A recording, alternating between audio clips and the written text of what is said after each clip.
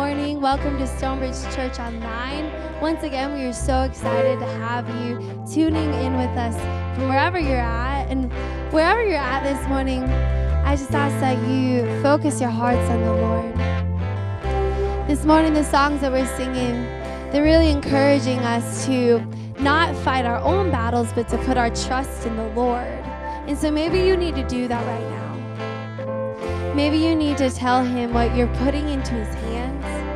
Maybe you need to lift your hands in worship and just let him fight for you, right?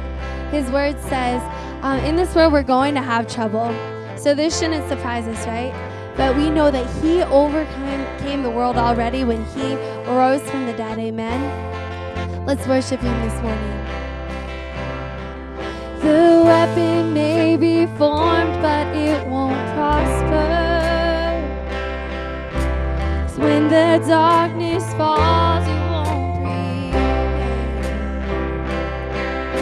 The God I serve knows only how to triumph. And my God will never fail. Oh, my God will never fail. I'm gonna see a victory. I'm gonna see a victory, for the battle belongs to you, Lord. I'm gonna see a victory. I'm gonna see a victory, for the battle belongs to you, Lord.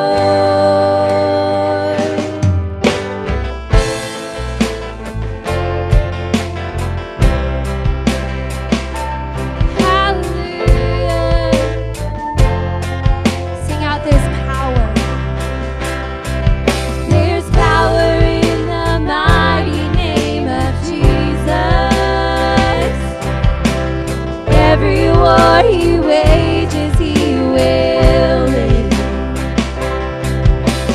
I'm not backing down from any giant. Sing out, I know how this story ends. Yes, we do. Oh, I know how this story ends. I'm gonna see a victory. Victory, for the battle belongs to you, Lord. I'm gonna see a victory. I'm gonna see a victory, for the battle belongs to you, Lord.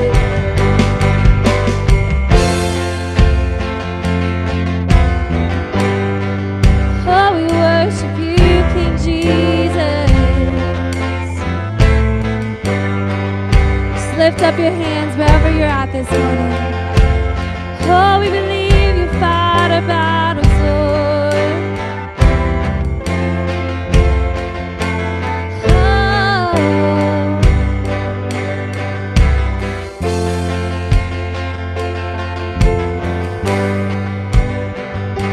We worship you.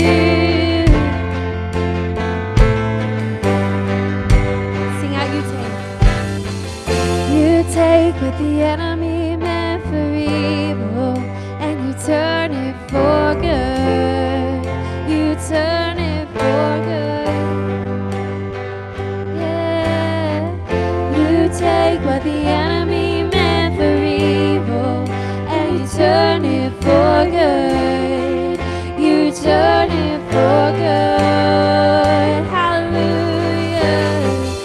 You take what the enemy meant for evil, and you turn it for good. You turn it for good. You take what the enemy meant for evil, and you turn it for good. You turn it for good. Do you believe that this morning? Sing it out. You take what the enemy meant for evil, and you turn it for good. You turn it for good.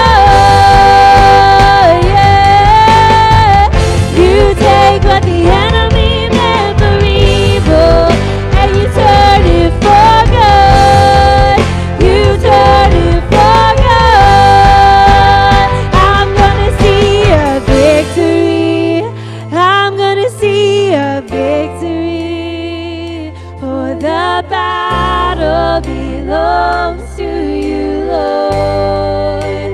Oh, I'm gonna see a victory. Sing it out this morning. I'm gonna see a victory, for the battle belongs to you, Lord. Oh, I'm gonna see a victory. I'm gonna see a victory, for the battle belongs to you, Lord. Oh, I'm gonna see a victory. I'm gonna see a victory, for the battle belongs to you, Lord. Sing out, you take what the enemy meant for evil, and you turn it for good. You turn it for good. Hallelujah, Jesus. You take what the enemy meant for evil, and you turn it for good. You turn it for good. Sing that one more time. Oh, you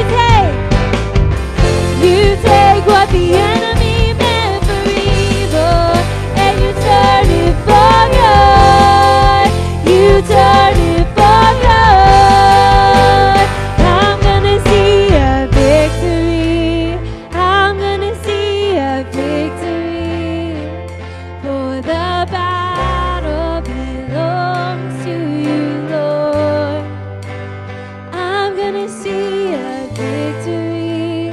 I'm gonna see a victory, for the battle belongs to you, Lord. Oh,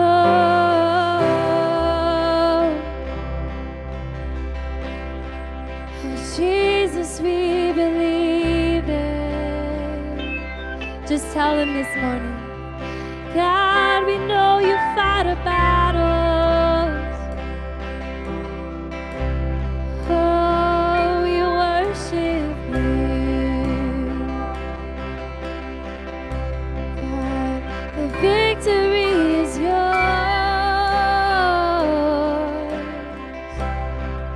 Oh, the victory is yours. We declare it. The victory is yours.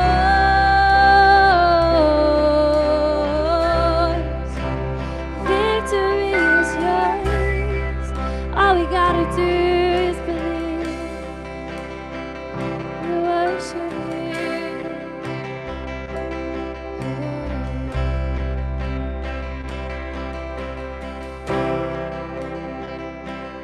This is how I fight my battles. This is how I fight my battles. This is how I fight my battles. This is how I fight my battles.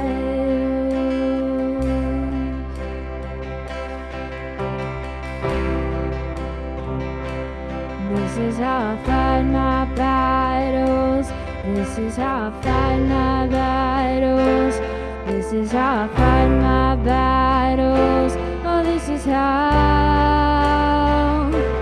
This is how I fight my battles.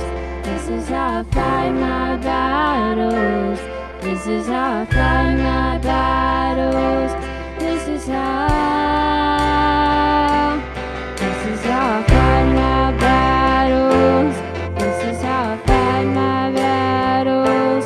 This is how I fight my battles. Oh, this is how.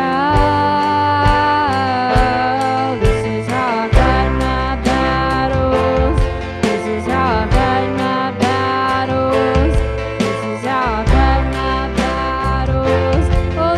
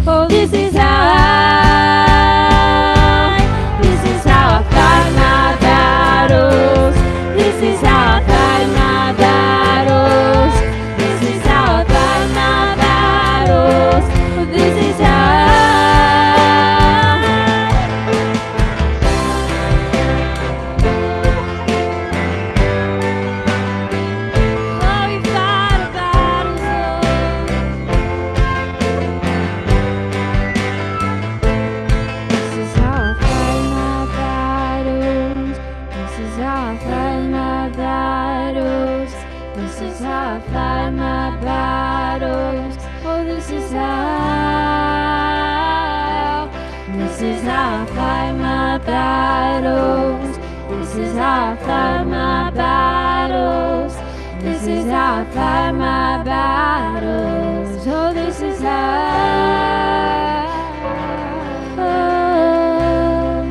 And I'm gonna see a victory. I'm gonna see a victory.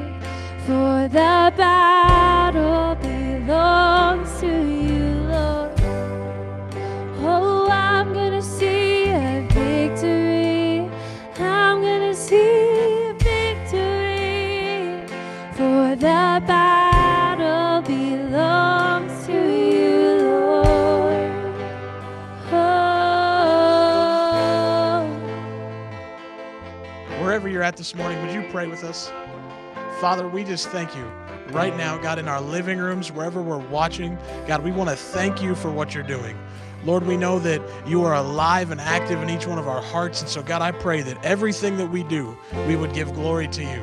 God, I thank you for this worship, God, that we can sit in our living rooms, in our pajamas, whatever that looks like, God, and we can still worship the King of Kings and the Lord of Lords. And so, God, we declare that you are a waymaker, God, that you are powerful in every situation that we face. And so I pray your spirit and your power over every single person watching this at home. And Jesus, we thank you for what you're doing. We know that you're going to continue to move through this service. And so, Lord, we thank you. We love you. And in your name, amen and amen. Well, thank you for joining us. We're going to continue with our service. We just have one quick announcement, but we are going to have an Easter drive-in service next Sunday, April 12th, at the Woodward football field. We're going to have that in the parking lot, and so we're asking people to drive and park their cars and join us for a time of worship. We want to celebrate Easter together as a family.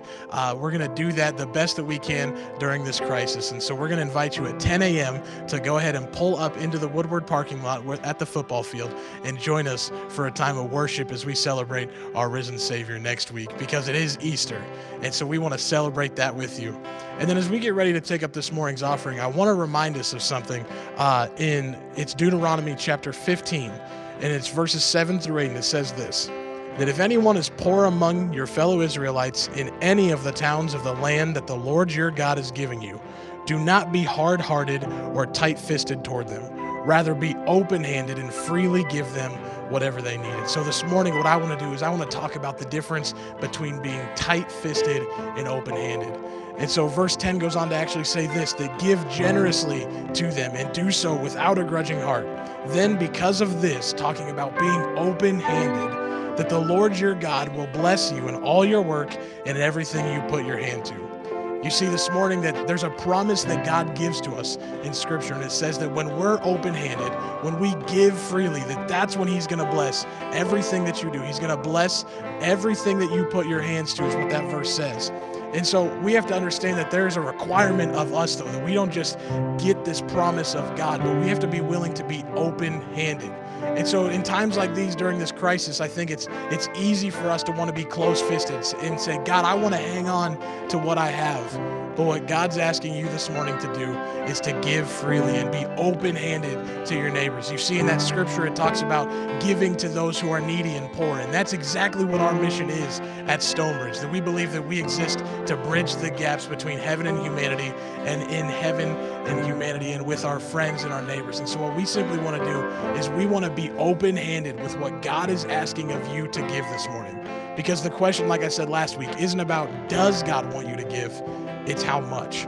And so I challenge you, I want to encourage you to be open-handed, freely giving during this time, and trusting that God is going to supply your need, trusting that God is going to be with you during this time of crisis, and trusting that when we are open-handed, when we give freely of what we have, that's when we see God bless our work and everything that we put our hand to. And so I want to pray for you wherever you're at this morning.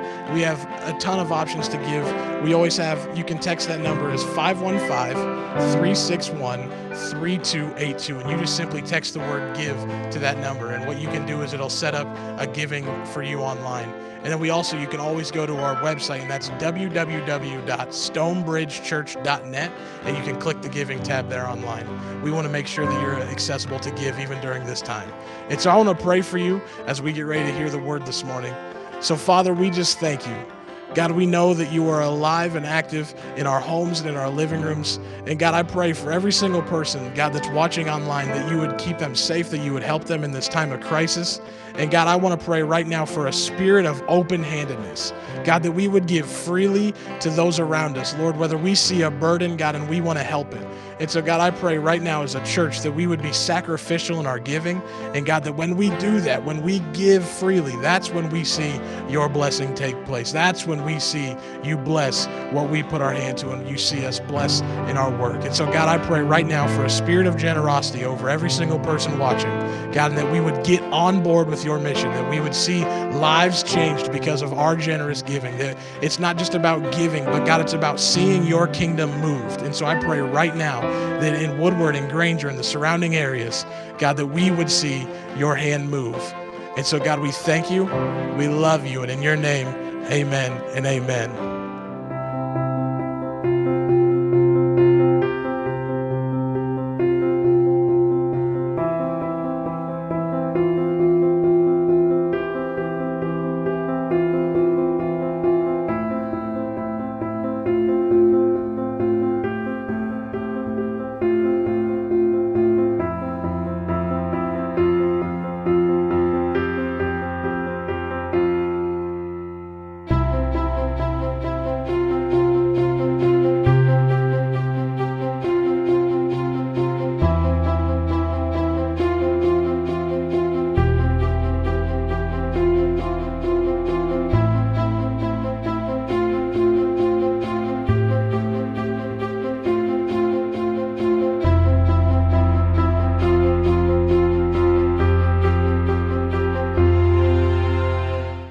Well, good morning, everybody. As you're watching online, maybe you're watching on YouTube, or maybe you're watching on Facebook this morning, we just want to welcome you here to Stonebridge. If you have a Bible this morning, we're going to go ahead and start with the scripture today to Luke chapter 4.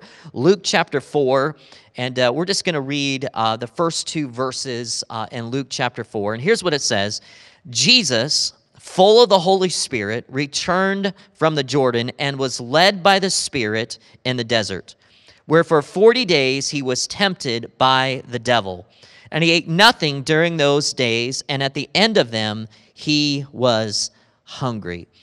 Today we're wrapping up a series that we started 5 weeks ago, believe it or not, called 40. When we started this message series 5 weeks ago, had no idea what was going to be happening in our world, but I really believe that this series fits with what's happening right now for such a time as this. And so what we've been doing is every single week we've been looking at all the different stories in the Bible that involve the number 40. In fact, here's what the number 40 means. The number 40 means to test or to trial. It means a test or it means a trial. And I think that's important. So when you look at the number 40, in fact, if you see it through the Scripture, it's all throughout the Scriptures.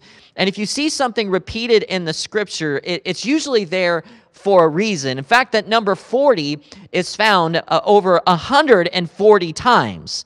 So if you see something over 140 times in the Bible, then that means it's there for a reason. And so every single time that the number 40 is linked in Scripture, it usually means a test or it means a trial. So over the last few weeks, we've been looking at different stories. We talked about Noah when it rained for 40 days and 40 nights. Noah was tested with him and his family in the boat as the rain and the waters rose. We also read about the Israelites and how Moses went up to Mount Sinai and Moses disappeared for 40 days and the Israelites were tested as God gave Moses the 10 Commandments. And then you even go further to when the Israelites were tested for 40 years in the wilderness. And then last week we talked about Nineveh and how Nineveh was given 40 days to repent. And so Nineveh was tested as well. So we see this over and over and over again, that the number 40 represents a test or it represents a trial. Now let's just be honest though this morning. I don't think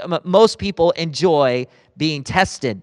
In fact, I was just thinking about this when I was a kid growing up. I was never really good at taking tests. I was the type of student in school that I would study for a test, and yet I would still get a C.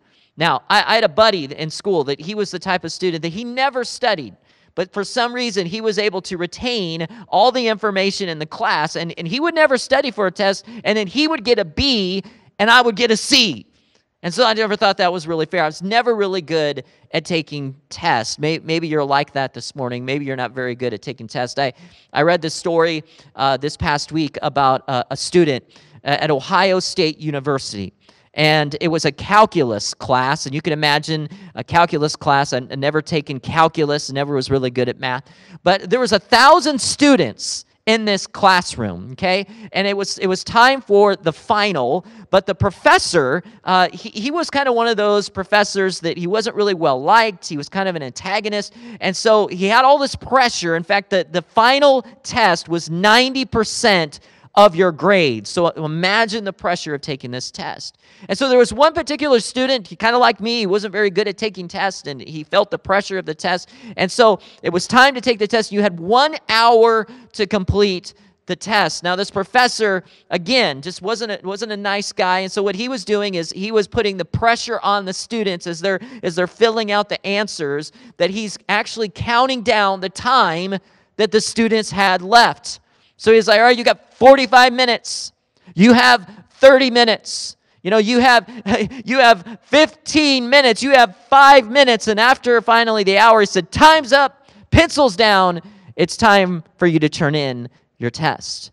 And so he had all of the students come forward to the very front of the room. Imagine 1,000 students. And they all came forward, and he had them pile their test on his podium. So 1,000 tests, right? But this one particular student, like I said, he wasn't very good at taking tests, and so he was still taking the test. And so 15 more minutes went by, 30 more minutes, again, 45 minutes. And actually another hour passed. Remember, they were supposed to be done in an hour. So another hour passed, and finally he completed the test. So he picked up the test, he went down to the front. The professor had kind of this smirk on his face, and he said, "You're an hour late, son." And he said, I know, I wanted to make sure I got all these problems right. I want to make sure I did it correctly. And the professor said, I'm sorry, but you have failed. You have failed the test. You will have to take this class next semester again. And the student kind of looked down, and he looked at that big pile of tests on his podium, and he looked up at the professor, and he said, Professor, do you know my name? The professor kind of looked at him strangely and said, no, I don't know your name. And he said, good. And he took the test, flipped him up real quick, put his test right in the middle of it, put it down, and walked away. So maybe you're like me this morning. Maybe you're not good at taking tests, right? Or maybe you're like that student and you're not good at taking tests, right? Nobody likes taking tests. But here's the thing, tests are often necessary. Tests are not pleasant, but they are often necessary. Just think of it like this, if you don't feel good and you go to the doctor, right? So the doctor takes a test to see what do you have? Maybe they test your blood, or maybe they test they test your heartbeat or your blood pressure. Think about if you have a student, right? I have a 14-year-old that's getting his permit. I'm thankful that there's a test to get your driver's license, because I don't want teenagers all over the road. I want them to know what a yield sign is, right? I want them to know that. So tests are not fun, but they are necessary. Why are they necessary? Well, they're necessary to meet the objectives, right? To meet the objectives of the subject. So, for example, if you go in and you're taking a subject, at the end of the subject, the end of the class, the test is going to be about certain objectives to know whether or not you learn, whether or not you meet the standards, if you understand the subject. You say, well, what does this have to do with Luke chapter 4? Well, in Luke chapter 4, the Bible says that Jesus is led by the Holy Spirit into the desert or into the wilderness. To be what? To be tested. Why did Jesus need to be tested? That's a good question. Well, I want to back up a little bit into Luke chapter 3, because this is important. Before Jesus was led into the wilderness to be tested, the Bible says that Jesus began his ministry after he was baptized in water. If you know John the Baptist, you know John the Baptist's purpose was to prepare the way of the Messiah. And so when Jesus came to where John was in the Jordan River, John proclaimed, "Behold, This is the Lamb of God that takes away the sin of the world. And then John then baptized Jesus into the Jordan River, and the Bible says that the heavens opened up and God proclaimed, "This is my Son in whom I am well pleased." And the Holy Spirit came upon Jesus and empowered him to begin his ministry. Now, why do I say that? Well, you see, what I want you to understand is that God had already affirmed Jesus as his Son. Jesus has always been God's Son from the very first day. The Bible says, in the beginning was the Word, and the Word was God, and the Word was with God. So Jesus is part of the Trinity. So he's always met the objectives, the standards of being the Son of God. But here in Luke chapter 4, what is happening is he's going into the wilderness for 40 days to be tested by the devil, not to prove to God, because God already knew that Jesus was his Son, but to prove to the world that he was indeed who he said he was, that he would meet the objectives, that he would meet the standards of being the Son of God. So for 40 days, the scripture says that Satan tested Jesus in the wilderness. Now, oftentimes when we look at this passage of scripture, and I know I have, and I've preached this before this way, oftentimes this passage is preached on how to defeat temptation. And I preached that before, and I think there's some things that we can learn from this passage, because every time that Satan came and Satan tempted Jesus, we know that Jesus quoted Scripture. He used the Word of God, and so we can take that principle and know that when Satan tempts us, we have the sword of the Spirit. We have the Word of God to defeat temptation. But this morning, I want to take a broader look at this passage, because I think there's actually a broader meaning to what's going on here in this passage. In fact, all four of the Gospels talk about this. So this is important. All four of the Gospels note the time that Jesus was tested in the wilderness. So what's the broader story? Well, I think the broader story is partially this. If you note in this passage that it parallels two Old Testament stories. That the temptation of Jesus, or the testing of Jesus, I think the better word is testing, that the testing of Jesus parallels two Old Testament stories. The first one is this, if you're taking notes, is Adam and Eve. You see, Adam and Eve was tested by the devil in the garden. If you know that story, you know in the Garden of Eden, what? Satan, just like Satan came to Jesus, Satan came to Eve and tempted Eve with the fruit of the knowledge of good and evil. Okay? And I want you to know, taking notes, there are three things here that parallels. If you look at the story of Adam and Eve and the story of Jesus, there are three things that are paralleled in these two stories, the three tests that Jesus went through in Adam and Eve. The first test was this, the temptation of the lust of the flesh. The lust of the flesh. Because when Satan came to Adam and Eve, what did he do? He tempted him with the fruit of this tree. And so it looked good. So for them, it was the flesh, something that their flesh desired. Now, if you look to the story of Jesus, remember Jesus for 40 days, he didn't have anything to eat and he didn't have anything to drink. So his flesh was weak. So what did Satan do? Well, if you go ahead and jump into this, it says this, the devil said to him, if you are the Son of God, tell this stone to become bread. So what does he do? He tempts him with the flesh, that to turn the stone into bread. But look how Jesus answers. It says, it is written, man does not live on bread alone. So here's the first thing. Jesus defeated the test of the lust of the flesh. Here's the second one, the lust of the eyes. Go back to the Garden of Eden. What does Satan do? Satan says to Eve, says, look at this fruit. And it says that Eve looked at it and it was pleasant to her eyes. It was pleasant to her eyes. Man, that fruit sure looks good. Man, it looks juicy. It looks good to bite into. The lust of the eyes. Now, what about Jesus? Well, it says in verse 5, the devil led him up to a high place and showed him in an instant all the kingdoms of the world. And he said to him, I will give you all their authority and splendor, for it has been given to me, and I can give it to anyone I want to. So if you worship me, it will all be yours. What did Satan do? Satan showed Jesus all the kingdoms of the world. Says, look, lust of the eyes. Look at all these kingdoms of the world. All you have to do, Jesus, is bow down to me, and all these kingdoms will be yours. The test of the lust of the eyes. Well, look how Jesus replies. Jesus answers, it is written, worship the Lord your God and serve him only. So once again, Jesus passed the test of the lust of the eyes. But here's the last one this morning. If you take a note, the last one is the pride of life. The pride of life.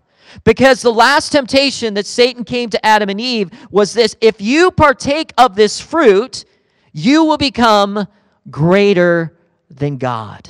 The pride of life. And this is, of course, if you know the story, Adam and Eve partook of that fruit. But what about Jesus? Well, if we go down to verse 9, it says, the devil led him to Jerusalem and had him stand on the highest point of the temple. And he says, if you are the Son of God, he said, throw yourself down from here, for it is written, he will command his angels concerning you to guard you carefully. They will lift you up in their hands so that you will not strike your foot against a stone. So here, Satan takes Jesus to Jerusalem, and he takes him to the point of the temple. He says, Jesus, throw yourself down. And Satan even uses Scripture here. That's interesting, right? That even Satan knows Scripture, but he twists it. And that's what Satan often does. Satan, he knows Scripture, but he'll twist it. And so he says, Jesus, if you throw yourself down from this temple, the angels will catch you. Now how does that apply to the pride of life? Well, here's the reason. You see, Satan took Jesus to the point of the temple in Jerusalem, which was the center place of worship where people gathered to worship God. And so Satan knew that if Jesus would fall down from the temple and the angels caught him and he would land right in the center of the temple, the center of Jerusalem, everyone gathered would see that and they would proclaim him to be the Messiah right then and there. But Jesus knew that wasn't God's plan. See, Jesus knew that God's plan wasn't a plan of shortcuts. That God's plan was to take Jesus eventually to the cross. Not a path of glory, but a path of suffering. And so it says in verse 12, Jesus answered, it says, do not put the Lord your God to the test. So 3 times, you see the parallels this morning? 3 times Satan came and tested Adam and Eve. 3 times Satan came and tested Jesus. But here's the difference, friends. You see, Adam and Eve failed, but Jesus overcame. Where Adam and Eve failed, Jesus overcame. And so here's the first parallel. You see, in the New Testament, Jesus is often referred to as the second Adam. He's the second Adam. You see, the first Adam brought sin. The first Adam brought death. But Jesus came and Jesus defeated sin. Jesus defeated death, right? And so Jesus didn't come to bring death. Jesus came and he came to bring life. And that is why Jesus is referred to as the second Adam. That's the first story that it parallels. But there's another one. And the second story that it parallels is the story of the Israelites. And when the Israelites wandered in the wilderness for 40 years. Now, Jesus was in the wilderness for 40 days. But did you know that the Israelites were actually only supposed to be in the wilderness for 40 days as well? That from Egypt to the Promised Land, it was only a 40-day journey. But because of the Israelites' unbelief and because of their disobedience, the Bible says that they never actually made it to the Promised Land. And so this is a parallel story here of Jesus in the wilderness, because if you notice, each time that Satan comes and he tempts Jesus, Jesus quotes Scripture, which is true.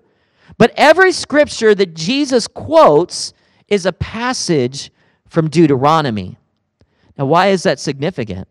Well, it's significant because Deuteronomy, the book of Deuteronomy, is basically a book that restates the story of the Jewish people, and it restates the law that they failed to keep, to see the commands that they disobeyed. And so what is Jesus doing? You see, again, where Israel failed, Jesus overcame. Where Israel was tested, right? They failed. But when Jesus was tested in the wilderness, he overcame. And that's why in the New Testament, not only is Jesus referred to as the second Adam, but Jesus is also referred to as Israel. He's the new Israel. And that's good news for us, friends. Because even in this time that we're living in today, our hope this morning is not in a nation. You see, Israel, that God's initial in the Old Covenant, that Israel was supposed to be a light to the other nations. But Israel failed. They failed to keep the commands. They disobeyed. And so the whole plan was out of that nation would come the new Israel, which would be Jesus, the Son of God. So we put our faith not in nations. We put our faith not in politics. We put our faith not in man. We put our faith in Jesus, because politics will fail, right? Politicians will fail. Nations will fail. But Jesus always passes the tests. Jesus is our overcomer. And that's good news for us today. You see, we cannot put our faith today in everything that's happening in our world. We can't put our faith in man, because the Bible says all have sinned and fallen short of the glory of God. So we don't put our trust, we don't put our hope in man, we put our hope in Jesus. And especially during these unprecedented times, I want to encourage you today to put your hope in Jesus. Now, I just want to conclude in this verse 13 where it says this, that after the 40 days, when the devil had finished all his tempting, he left him until an opportune time. In other words, Satan went running with his tail between his legs. Now, but it also says that he waited until another opportune time. Now, when was that opportune time? The opportune time was the cross. Because if you know the story, you know that Jesus eventually was arrested, that Satan was able to use the religious leaders of his day, because they felt that Jesus was blaspheming the name of God, that they felt that he was a threat. Satan was able to use the Roman government, because the Roman government was afraid that he was some false Messiah, and he would try to overturn the government. And so Satan was manipulating just all these puppets, and he's manipulating all of this to happen. And so he thought he had Jesus in his hands when they arrested him, when they whipped him, when they put nails through his hands and through his feet. And when Jesus died on the cross on that Good Friday, Satan thought he had won. But what Satan didn't know was what the enemy meant for evil, God had a plan to turn it for good. And I just want to encourage you with that this morning, that sometimes what the enemy means for evil, God has a plan to turn it for good. And I'm believing that this morning right now as we're in the midst of this crisis, that what the enemy is meaning for evil, that God is going to somehow turn it for good. And Satan thought that he had defeated Jesus, but what Satan didn't know is that when they put Jesus in the tomb, that 3 days later, right, Easter is coming, it's next week, amen? Easter is next Sunday, and 3 days later, Jesus rose from the dead. He overcame sin, he overcame the devil, and when he walked out of the grave, he overcame death. That's the good news of the gospel. But if you know the story, you know that after that, Jesus appeared to his disciples for 40 days. Hey, there's that number 40 again. 40 days he appeared to his followers. And after the 40 days, the Bible says that Jesus ascended back into heaven. Right before the disciples' eyes, he ascended back into heaven. And so I want to just take the remainder of our time to ask this question. As after Jesus ascended from heaven, where is Jesus right now? And what is Jesus doing?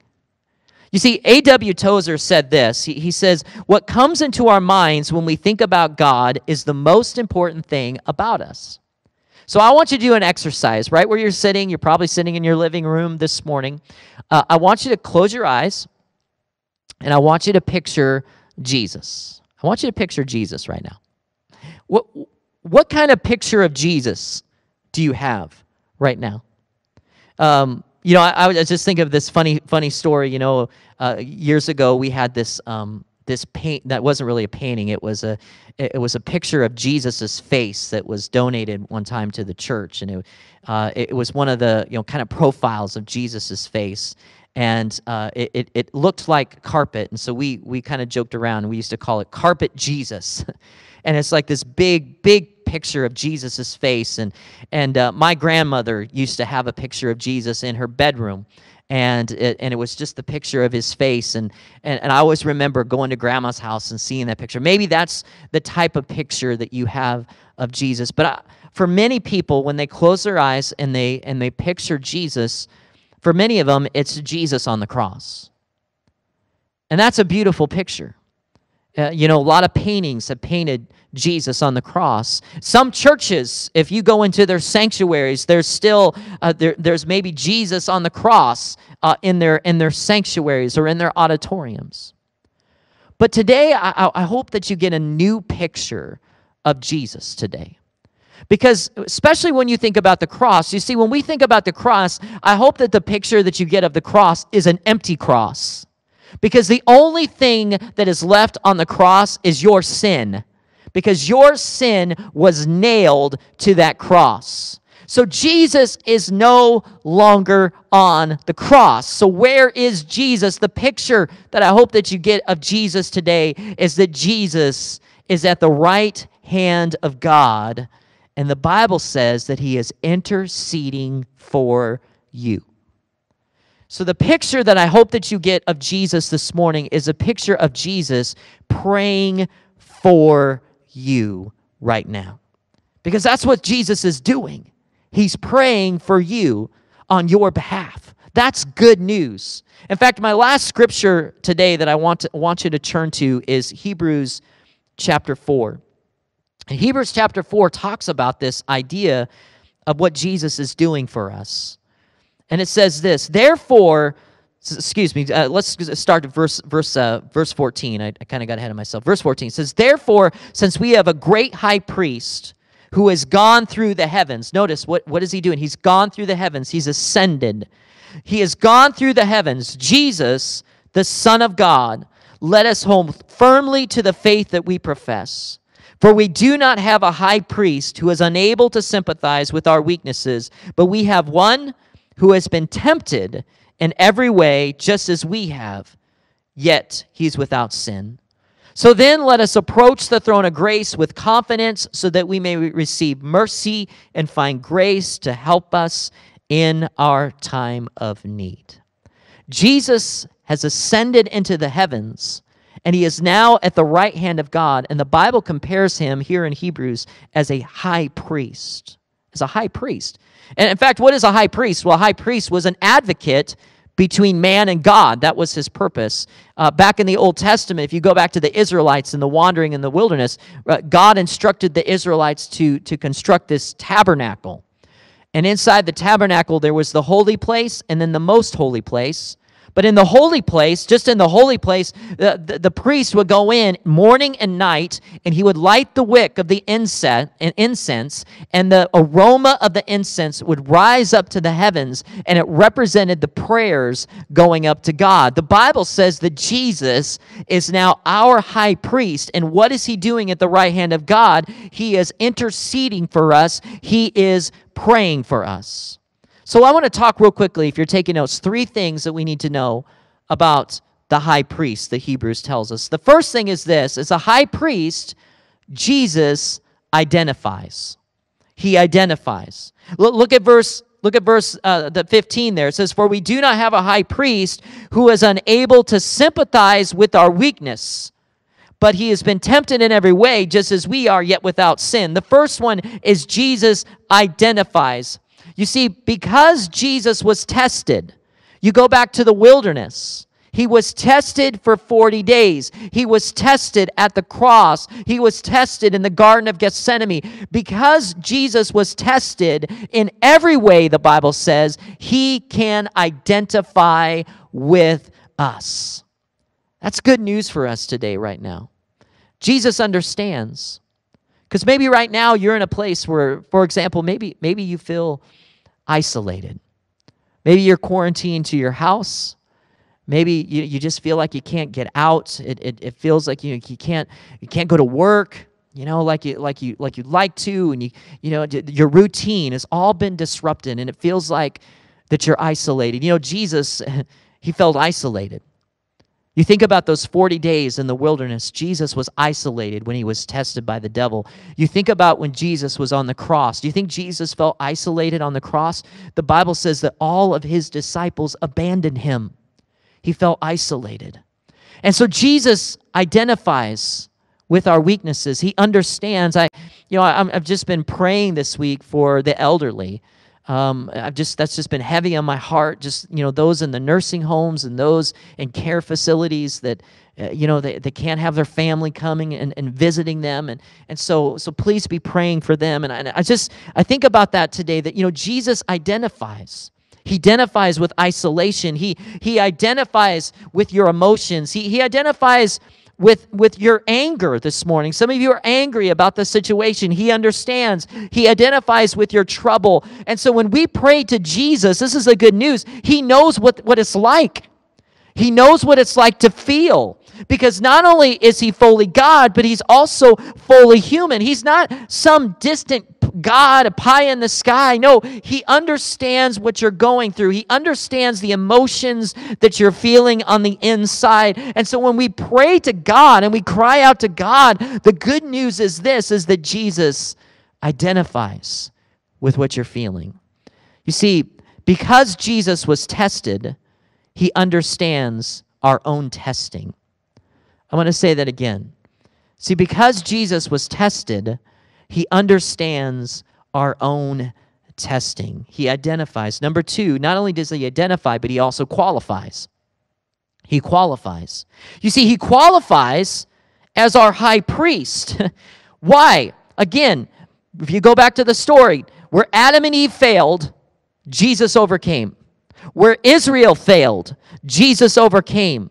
You see, even in the priestly system, even though that was supposed to point to the Son of God, but even that priest that would go into the most holy place and that would offer that sacrifice once a year on the altar, on the mercy seat, he would sacrifice the animal and the blood covering. Even that priest wasn't perfect, but Jesus was without sin. He qualifies.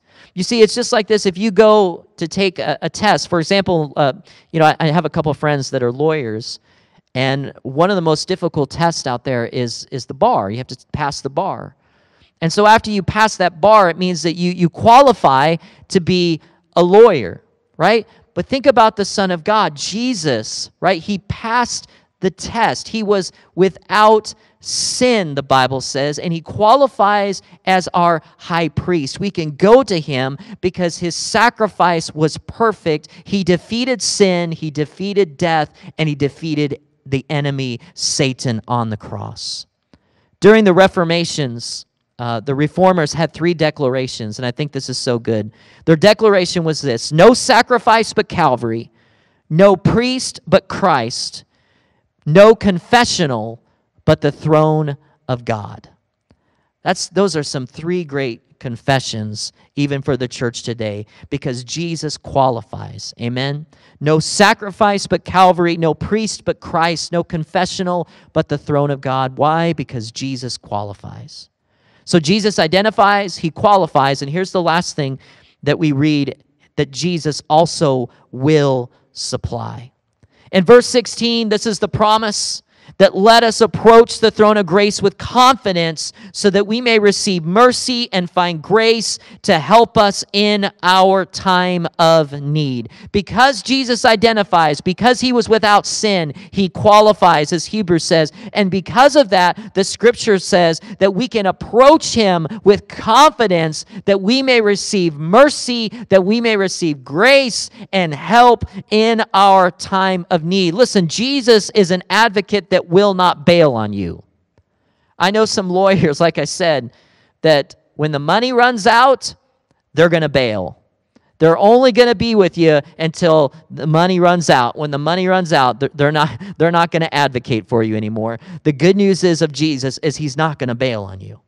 He's not going to bail on you. Jesus is the high priest, and he's going to continue to pray for you on your behalf until God tells him it's time to go back for your bride. And when that happens, then the church will be, the Bible says that the church will be risen and will be gathered together to be with him in the air forever. But until that time, Jesus will continue to pray, and he will continue to intercede for you. You see, God's promise is we will receive mercy and we will receive grace. Mercy is translated as compassion. Grace can be translated as ability. And I think we need a whole lot of both right now. We need God's compassion. We need God's compassion in our lives and also God's compassion flowing out of us. And we need God's grace. We need his favor. We need his ability in the times that we are living. In fact, another translation puts this way: in our time of need can also be translated as in our time of affliction.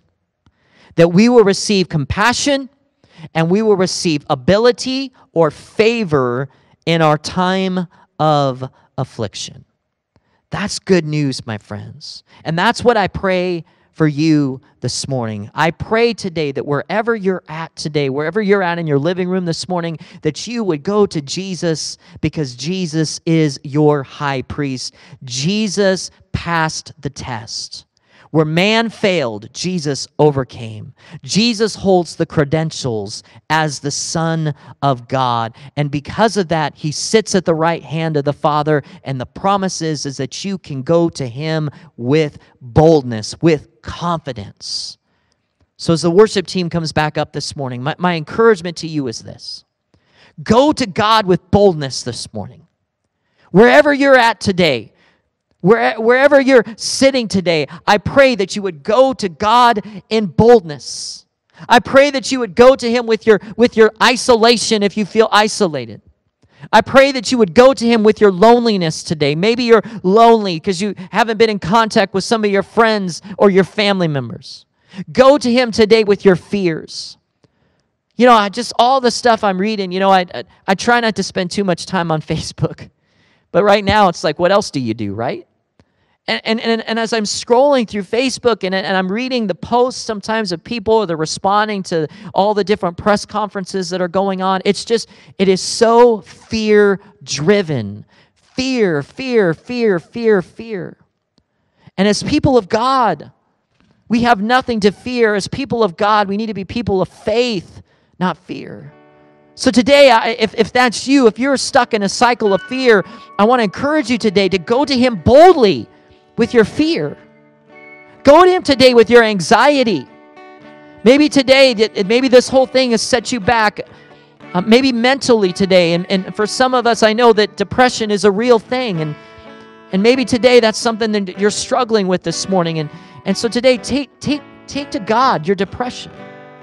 Whatever it is today, you're stressed. Maybe you're just stressed out because, you know, the kids are home and you're thinking, you know, how in the world am I going to teach them at home? And there's no more school now until April 30th. And just, man, the blood pressure is just skyrocketing. Just go to God with your stress. You see, we serve a God who identifies. He identifies with that today. All these things that I've talked with, listen, Jesus identifies with what you're facing today. But the good news is not only does he identify, but he qualifies today. We can pray to him in boldness because he is the Son of God. He is the second Adam. He is Israel. He is the light of the world. We can go to him because he qualifies as our high priest, as he's at the right hand of the Father this morning. And we can go to him, the scripture says, with confidence and with boldness, that we may receive mercy, that we may receive grace, that we may receive help in our time of need. I close with this quick thought this morning. You know, as Jesus is our high priest, it doesn't matter where you're at today. All we have to do is call on the name of the Lord. And you know, so many things that we operate today, you know, there's passcodes. You know, your phone, for example, you know, there's probably a passcode that you have that only you can get into your phone. Or your computer. You probably have a password on your computer that only you can access your computer. Or some of us, even in our job, you know, we have a passcode to get into our workplace. Or a garage, for example. Our garage, you know, there's a passcode, a 4-digit code that gets us access to our homes. And each of these things that I mentioned this morning, you know, there's precious things. You know, my phone has pictures on it that are very precious to me. My computer has very important documents on my computer. My home has valuables that I only want certain people in my home, right? But in order to get to those places, I have the code, I have the access, I have the password in order to get in to those certain places. And as I was just thinking about that this week, you know what? We have the greatest passcode ever, and it's 5 letters, and all you need to do is call them out. JESUS. That is the passcode to go to the Father, because He is your high priest this morning. All you have to do, my friends, is call on His name. And the Bible says that you shall receive help, you shall receive grace, you shall receive mercy in your time of affliction. I just believe as a nation, not only personally, but as a nation, we need to boldly come to the Father in our time of affliction. We need to cry out to Him, and we need to call on the name of Jesus, because only Jesus can stop this virus. Only Jesus can heal the nations. And so as a body of Christ, my friends, we need to be calling out, crying out the name of Jesus. 2 Chronicles 7:14 says, if my people are called by my name, will humble themselves and pray. What does it say? To seek my face. Seek His face. Turn from their wicked ways. The promise is, then He will hear from heaven, and then He will heal their land. We need to be crying out to the name of Jesus. We need to be boldly accessing the throne of God through the name of Jesus, because it is the name of Jesus that everything that has a name, including the coronavirus, that everything that has a name is under the name of Jesus. And so we need to be crying out to that name and saying, Jesus, come, and Jesus, heal our land. So let's just do that right now. Father, in the name of Jesus, we just come to you, God, right now, right in our living rooms, God. We cry out to you. God, we thank you this morning that we serve a God who identifies, that you identify with us, Jesus. You identify with all the emotions that we're facing right now as a people, whether that's loneliness or isolation or stress or fear or anxiety. God, we thank you, Jesus, that you identify with us, that you understand. But Lord, I thank you, God, that not only you identify, but Jesus, Lord, I thank you that you qualify to be that high priest for us, that God, that you defeated sin, that you were tempted in every way, but God, yet you are without sin. That Jesus, that you who knew no sin became sin for us. That God, that you defeated Satan, you defeated death when you rose from the dead. I thank you, Jesus, that we serve a high priest, and we stand on the word of God that says that we can boldly come to you, and Lord, that we may receive help, that we can receive mercy, that we can receive grace in our time of affliction, in our time of need. So Father, we pray, come, heal our land. Come, Lord, heal our nation. We need your Spirit. Lord, we need your Spirit to just flow over our nation once again. We cry out to you. We cry out to you right where you're at. Don't be ashamed. Right where you're at in your living room, just cry out to God. Let's just take a few minutes right where you're at and just cry out to that greatest name above all names, Jesus. Maybe for some of you, that's the only thing that you can just speak right now. And you know what? That's okay. If the only thing that you can say today is Jesus, you have access to God. Just cry out to His name. Jesus, Jesus. We need you, Jesus. We need you, Jesus. We're just going to sing this last song this morning that says, what a beautiful name it is. And I just encourage you today, it doesn't matter where you're at. Listen, the Bible says you don't have to have a great voice. Just make a joyful noise. So right now, I want to encourage you to just to cry out to God, and let's just praise Him today, because what a beautiful name it is, the name of Jesus, because that's what we need in our nation. That's what we need right now. We need the name of Jesus. There is power, there is help in the name of Jesus this morning. So let's just worship Him today as a body of Christ. You are the one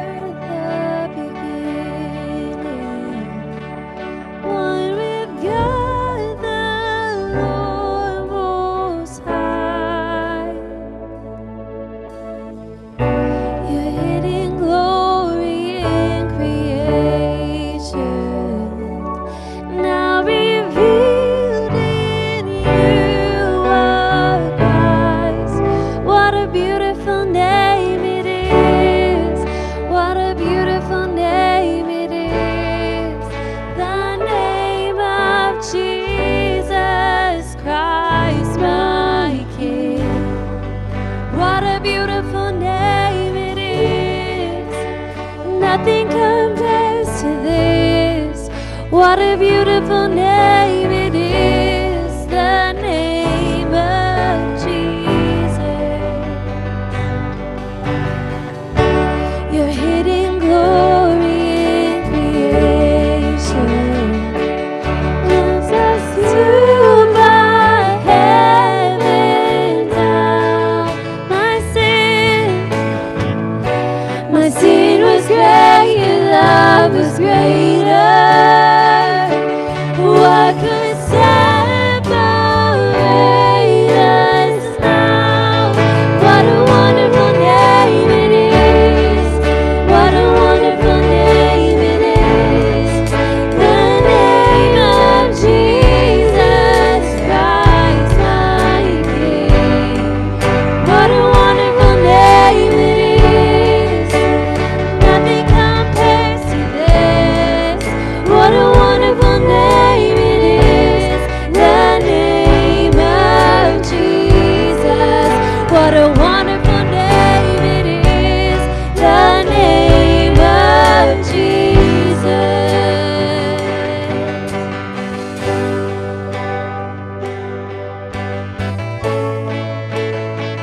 Oh, we worship you. Oh, for you are holy, Lord. Name above all names. Worship you, Jesus.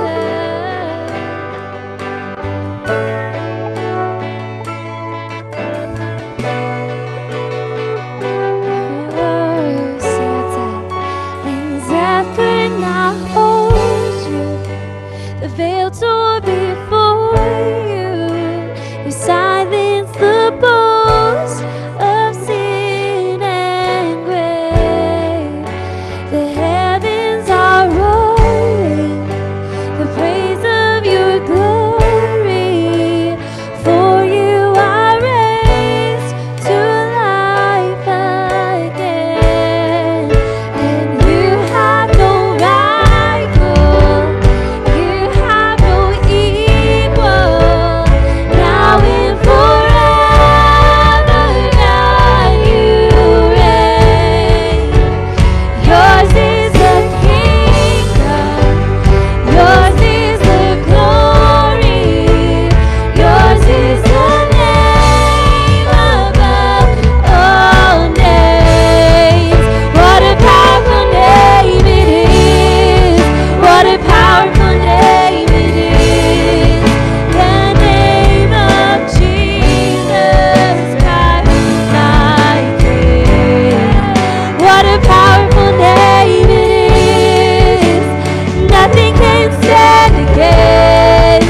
What a powerful name it is. The name of Jesus. Sing out, you have, and you have no rival. You have no equal. Now and forever, God, you reign. Yours is the kingdom. Yours is the glory. Yours is the name above all names. What a powerful name it is. What a powerful name it is. The name of Jesus Christ, my King. What a powerful name it is. Nothing can stand against. What a powerful name it is. The name of Jesus. What a powerful name it is. The name of Jesus. What a powerful name it is. The name of Jesus. So wherever you're at, would you pray with us this morning? Father, we just want to give you all the glory, God, all the praise, because you are the name above every other name. Lord, that your word says that at your name every knee would bow and every tongue would confess that you are Lord. And so, God, we just want to worship you with our lives this morning. God, we thank you for the work that you're doing all across this place, God, in every single family watching, God, in every single home. Lord, we pray that you would bless them. God, as we surrender our lives to you, God, that's when we would see your kingdom moved in our communities. And so, God, we want to worship you with our lives. God, we give you all the praise. We give you all the glory. And in your name, amen and amen. Well, thank you for joining us online again this week. Man, we hope to see you next week at the Woodward football field. We can't wait to celebrate Easter with you. We love you guys. See you next week.